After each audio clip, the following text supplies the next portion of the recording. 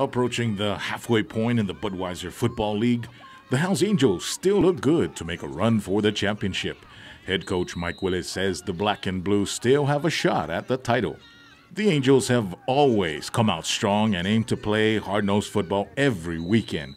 Well, I think everybody kind of bought into the Angel football system. You know, the way we play, they kind of understand our concept. So some of the new guys that came along, they're picking it up, and they're getting better with the regular crew that we have, the veterans. I'm never satisfied. We can always get better.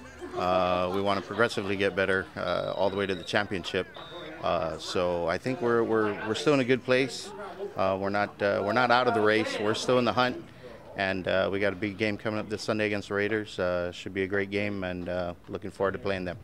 Preparing for the Raiders on Sunday, Willis says the Angels cannot afford any turnovers and create a game plan that's effective on the ground as well as in the air, despite any rainy weather. Yeah, and that's why you have to have a team that's able to adjust to not only the other team but the weather conditions, because if you're a team that likes to pass and it rains, that really limits your ability to execute passing plays. So we got to have a balance. Got to strike a balance between run and pass. So the weather does play a part, but we should be able to overcome that and play good football.